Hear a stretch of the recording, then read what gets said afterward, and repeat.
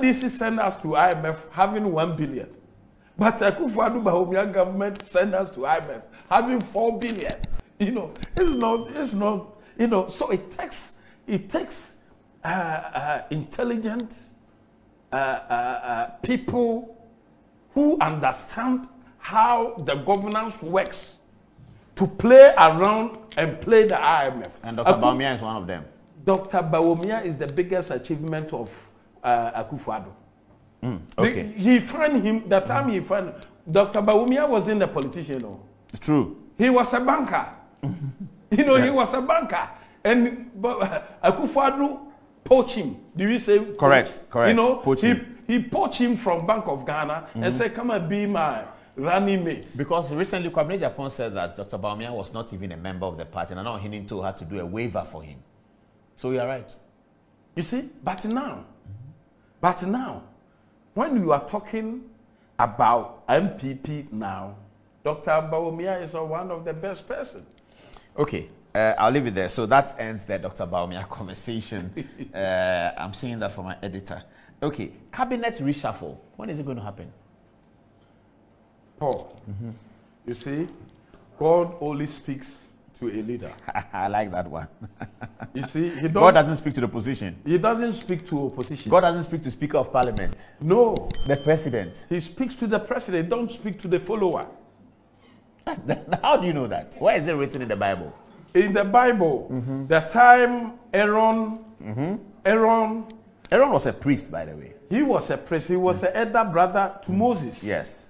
And Miriam was saying that, no, Moses, you cannot do like this. You cannot go here. You cannot do like this. You know? And God said to Aaron and Moses, Aaron and Miriam that Moses is my friend and I speak to him. He's my servant and I speak to him. So God speaks to the leader.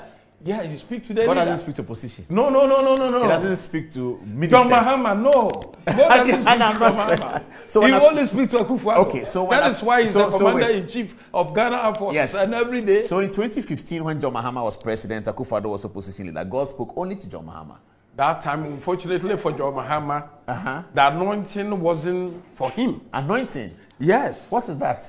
You see, I've already mentioned that. I have already said that, you know, it was given to him in Proverbs so that he won't understand to govern the country. Yes. So the position was given to Mahama in Proverbs, in parable. So he didn't understand how to govern. Because he was not an anointed leader. He wasn't an anointed leader. He was like Saul. You know the reason why they voted for Mahama? No. Former President Mills died. That's correct. And then he succeeded. Yes. Immediately he succeeded. Then he said, oh, he's a nice man. He's a very handsome. That is true. So they started praising him. That's, oh, he's very handsome. Oh, you know. So for this, you only have guests. Huh?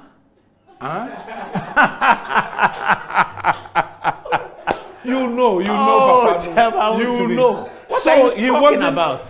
I'm talking about he wasn't anointed.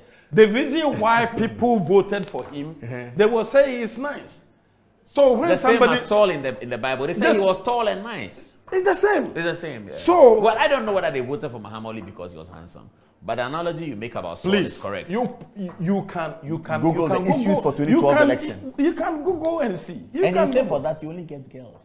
If the woman say you are nice, what do you get? Girls. What do you think what you profit? Not from wisdom. But when you say you get girls, what do you mean? You mean girls will vote for him? Paul, or you mean girls will date Paul, him? you can correct it or you can put it the way you understand it. Because everybody in the house understands it the way you want to understand. Don't push me. It's okay. Let me leave it in that way. Okay, so we're still on the reshuffle. That's what brought us here. So the reshuffle, we should leave it for the president. God will tell him. God will tell him. When the time comes, he will do. But there's an account proverb that says the reshuffle. There's an account proverb. Jesus did reshuffle. You know, before he called 72 people. That's true. And he reshuffled them to 12 people. Still, no, that was elimination. Okay, whatever it is. You can say how it is, you know. But still, the 12 that he called, he chose, you know, still one of them betrayed him. So what's the point you're making? I'm trying to make, the point that I'm trying to say is that leave it for Akuffo Addo. And when the God speaks to him at the right time, but they said that the old Chakwan or Nims and the church.